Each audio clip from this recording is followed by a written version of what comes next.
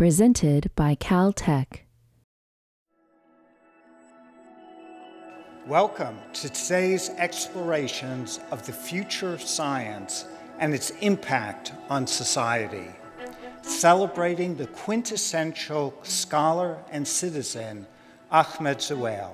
Ahmed has had influence and impact both in science and also in a societal way. His remarkable scope ranges from exploring the minutest interactions of particles to engaging the complexity of global politics and culture. Ahmed is someone who never has average goals.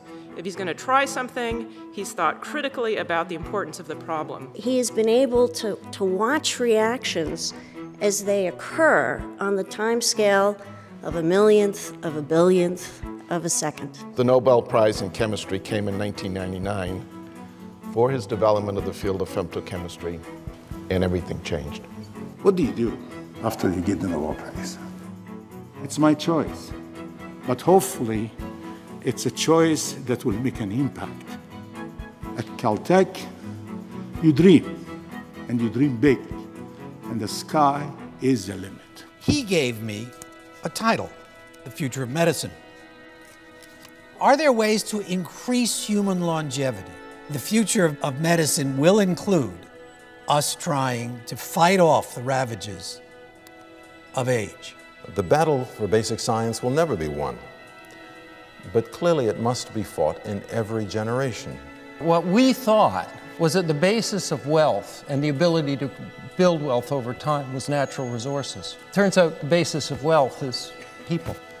Now, I'm sure that when you were young and were learning to do things in the kitchen, that your parents told you that you should never, ever, ever put a closed container of liquid into the oven. Whoa! Oh, fantastic! What are the grand challenges in quantum information science? It's to build complicated quantum systems from the ground up. By doing that, we will realize in the laboratory physical systems that just have not existed in nature before. When you think about it, it's absolutely amazing. How did it start from those particles? And here we have this beautiful world which is around us. And the most important part is after all that evolution, we got Ahmed Zewail. On behalf of Caltech, we have gotten a gift, which I think is unusual.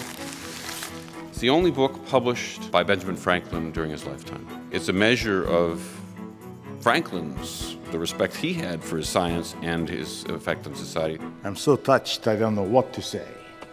For President, the Provost, my friends, my colleagues, and you all, I have been very fortunate to spend 40 years at this great institution. Thank you very much.